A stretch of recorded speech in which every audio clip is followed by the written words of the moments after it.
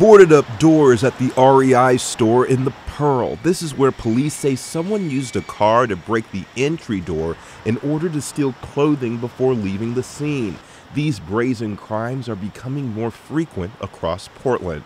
According to Portland police statistics, crime is up in the Pearl District. Starting with assaults in 2019, 126 were reported, but this year it's ballooned to 197 so far.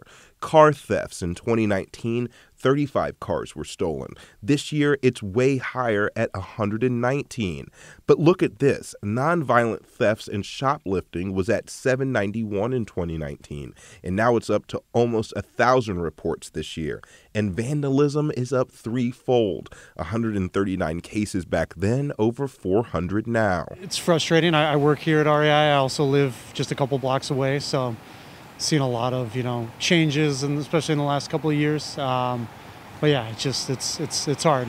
Over at the Fast Track on Northeast Broadway, this surveillance video shows two people using a white van to back into the gas station in order to get inside to steal the ATM. This happened early Tuesday morning. After getting away with that crime, the suspects stopped in a parking lot on East Burnside where they tried to break into another ATM.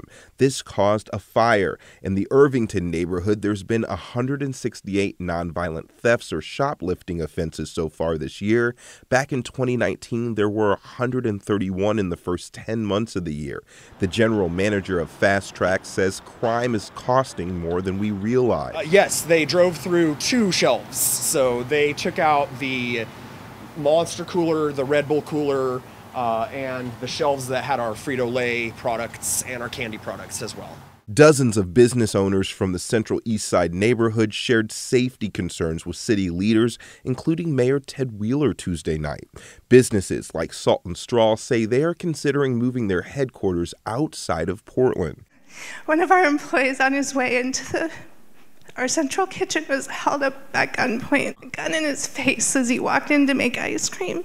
Residents say they're ready for a change. Portland encourages small business. They want to see small businesses thrive, but at the same time, the spike in crime is heavily impacting small businesses everywhere.